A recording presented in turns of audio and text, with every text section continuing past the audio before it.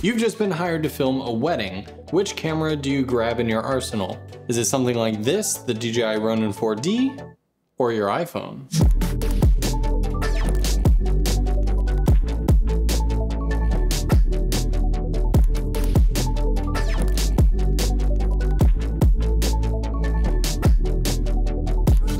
What you just saw was a mix of iPhone 15 Pro footage and Ronin 4D footage. Can you guess which shots were the iPhone? Leave them down in the comments below and the answer will be later in this video. Now I know what you're thinking, Michael. Really? Another one of these videos? But hear me out. Gerald Undone and Patrick Tomaso actually just did a very interesting video talking about the iPhone 15 Pro's camera. And the results of that video proved that this camera can hit just under 14 stops at dynamic range. And the Ronin 4D just happens to have an advertised 14 stops at dynamic range, which really means it's lower. So just from a dynamic range standpoint, I thought it'd be an interesting shootout. I mean, the fact that this is a full frame sensor and this is less than 1 inch, and by the way, if you didn't see my last video and you're wondering what the heck this thing is, we made an SSD holder for the iPhone 15 Pro and Pro Max that attaches an SD to the back of your phone, giving you an amazing hand grip, and it's still on sale. You can check it out in the link in the description below. So here is the big question that I'm trying to get answered, is where exactly can an iPhone 15 Pro fit into a filmmaker's workflow? Because I recognize that we're all not just gonna go immediately sell our main cameras and have this be our only camera. But there's a couple situations where I genuinely feel like this will fit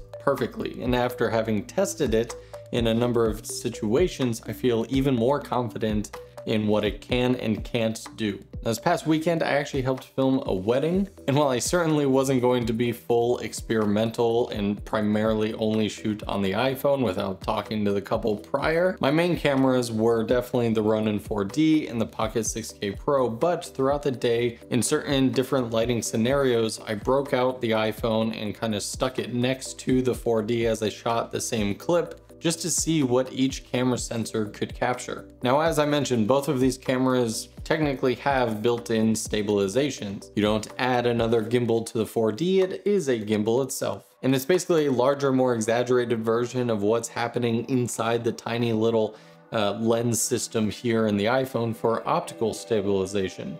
Now, of course, the iPhone has digital on top of that, and if you use a third-party app like Filmic or Blackmagic app, you can add various different levels of stabilization. But of course, the 4D being fully optical stabilization, and it's got its fourth axis for the Z axis. So it removes the kind of up and down wobble you get when you're walking or running. However, you can hack your way to that level of stabilization on the 15.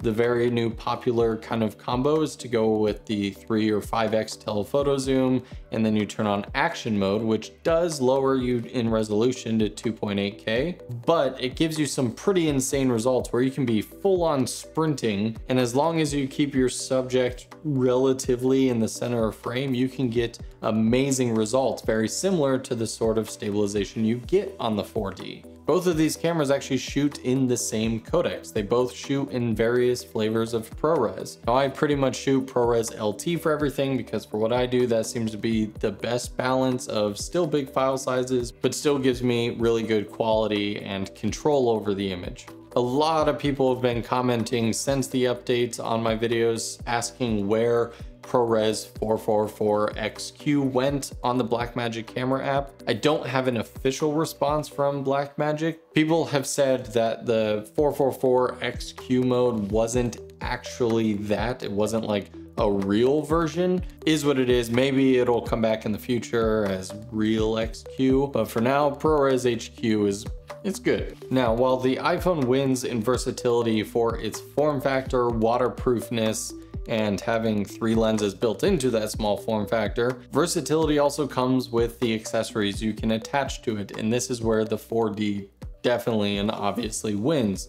Something like weddings, you have to have microphones attached, sometimes multiple audio sources. And while currently the 4D only has a single mic jack, it soon will have the expansion pack, which will bring things like XLR, SDI in and out. And besides that, you have an actual HDMI I can plug into power in addition to those mic sources. Where here, although people are testing out multiple dongles where you can split things, it can be a hassle and there may be issues depending on what accessories you use. Now, by far the biggest limitation of this camera when it comes to filming in various scenarios is low light. This is just kind of a science thing.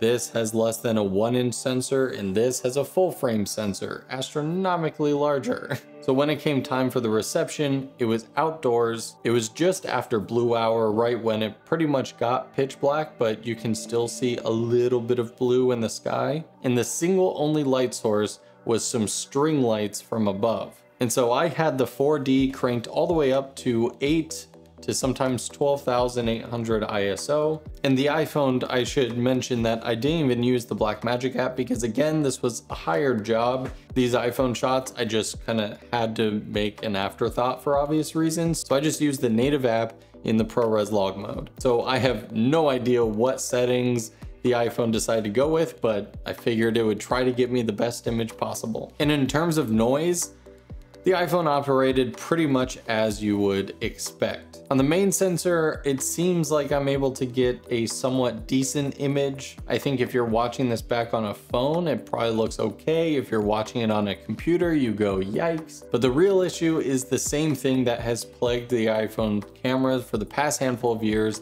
that ProRes and log just can't fix. And that is the crazy lens flares that you get. And I'm a fan of lens flares. Trust me, during this wedding, I was trying to find the lens flares with my pocket and the 4D all day long. But there's a difference between this type of lens flare and this. These are the type of lens flares that in a ghost hunting show, the person would call flying orbs. Well, the video wasn't of a person, sort of dancing orbs. Now, a lot of people were speculating, and I mean, Apple even said in their keynote that there's some new lens coating, and they didn't say it directly affects this issue because Apple's never going to say, hey, this is a big issue. And I can't tell with certainty because I'd have to film like with an iPhone 14 and 15 like right next to each other on the same thing. But the orbs or lens flares look a little bit more transparent, or a little bit like almost like someone turned the opacity down. So maybe the coating helps a little bit. If you are someone who shoots in this sort of environment and the iPhone is your primary camera, this is where I really want to test adding lenses on top of it. Now, in my experience, the only thing that really got rid of it was like the DOF adapter, which Beast Grip, funny enough, wearing the shirt again, they just make good shirts and they sent me a bunch of them. Again, this isn't a sponsored video, but their DOF adapter, which allows you to attach any EF lens to the iPhone and gives it kind of the more natural depth of field of a larger camera. They're actually working on their Mark III, and they just released a video on some kind of teaser sample footage, and it looks really good. I have a feeling that the light going through a regular full lens and going through those optics will kind of make those lens flares look more natural. At least they have in the past with previous depth of field adapters. So besides the glowing orbs, while the low light is half decent on the main sensor, when you go to the ultra wide, it's better than previous years, but not really usable in my opinion that I would give to somebody, other than just like the content of the clip itself is more exciting than the technical issues of it. But the 5X telephoto just, no, straight up phone footage. Doesn't look great in pitch black low light. Shooting weddings is basically the most extreme version of can a camera be versatile. They've got to be fast, they've got to be good on battery life, good autofocus, good low lights, the whole 9 yards of testing your skills as a filmmaker, photographer, and testing the camera itself. So having seen where this performs in a wedding environment, I can confidently say that throughout any other event or type of filmmaking situation, I think you should look at its camera as a versatile tool. Again, it's not going to replace your A camera, but there were genuine moments where I found the iPhone to be very useful, and it is clips that I actually included in the final kind of clips that I sent off to the company who's going to edit the video. For example, when we were walking back from one of the areas we were shooting, we were going back towards the venue itself. It had hit me that I didn't really have a wide shot of the venue, and the sun was in a kind of nice spot. And I had a 45mm on my Pocket 6K, so I didn't have a wide angle on me. So I just kind of stood there for like 10 seconds, opened up my iPhone, recorded on log, and it looked pretty good on the phone. And I think if they decide to include that shot, it will absolutely match to the pocket just fine. Another scenario that I think about often is with water. I love shooting near water. Anyone who has shot with me before knows that I will push the cameras to the limit. One scenario I can't wait to test out is when you take your, again, normal camera, you get those just above water, around the water sort of shots.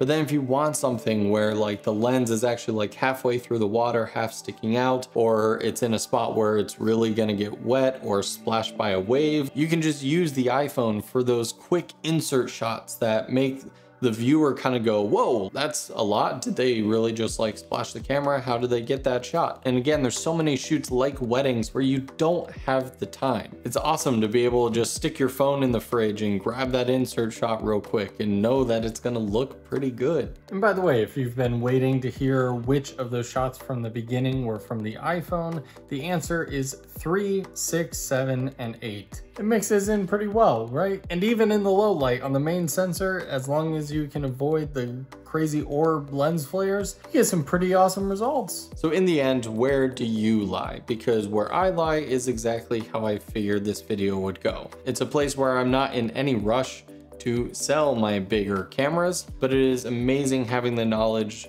knowing that the footage I capture on the phone can then be inserted into videos shot on bigger cameras. It's just really cool, and that's a great time to be in. But let me know what you guys think down in the description below. Thanks so much for watching. I'll see you in the next video.